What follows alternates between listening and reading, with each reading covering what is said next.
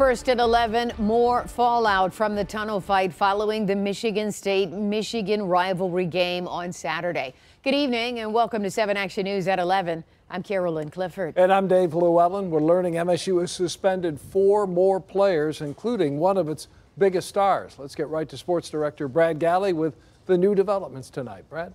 4 more suspensions. The number of Spartans sidelined indefinitely is now up to 8. Michigan State Athletic Director Alan Haller and head coach Mel Tucker making the call Tuesday evening.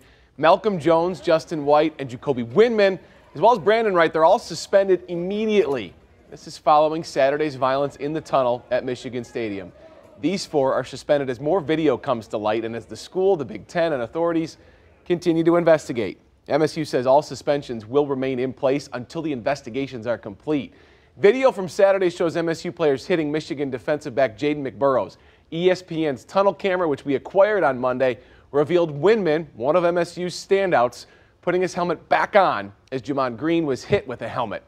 Players from Michigan State and Michigan talking on Tuesday. Yeah, obviously, it's a unique situation. Obviously, the season hasn't gone how we had hoped and how we had planned, but we're all we got in the room. No one's coming in to help us. No one's coming in to save us. In Ann Arbor, a team meeting today. Players calling it a very productive one. The reason why? A message from Jim Harbaugh. He just said he was up at 4 a.m. this morning and, he had an epiphany. And that epiphany was, just kind of like to focus on Rutgers and not feel like a victim and, of the situation that happened and become a victor out of it. So, we're trying not to let what happened on Saturday be a distraction. We're trying to move forward.